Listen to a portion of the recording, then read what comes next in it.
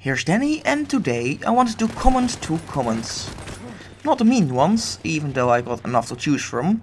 No, I want to react to reactions of my Does Battlefield 1 lag content video that I did yesterday.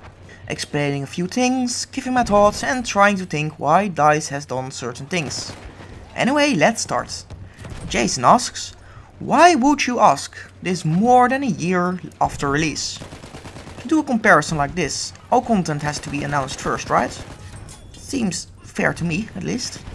Agent Orange asks, why is this game only getting 4 expansion packs and the other games 5? So the content is less. While there is indeed less DLCs, the DLCs that we got are bigger, with 2 of them releasing with 6 maps. And 1 of them with 12 or 11 weapons. Which is more than we got in any Battlefield 4 DLC. Resulting in the same amount of maps and content that you would expect from a normal 4 map DLC we know from the previous games.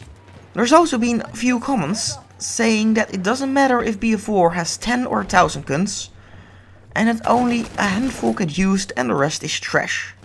Well, it's definitely true, there's a handful of guns being massively overused, especially stuff like the Hellriegel, Automatico and Bar for example, but is that really different from any other Battlefield game? I remember only getting killed by the AEK, M16 and the Ace family of weapons. It's not that much different. Also, the rest isn't really trash, everything just got its own niche and it's really good at that. I guess some niches are better than others though. For example, the 12G auto shotgun has the best 2-hit kill range of any shotgun and has a great fire rate. Or of course the HUOT, which has the best accuracy of any automatic weapon and that without bipod. But for some reason it's massively underused. Another comment I saw was it lacks factions. Last time I checked, BF3 had 2 of them, BF4 3, and Battlefield 2 has slightly more. Meanwhile, Battlefield 1 has 11, and that is a crazy amount of teams and models.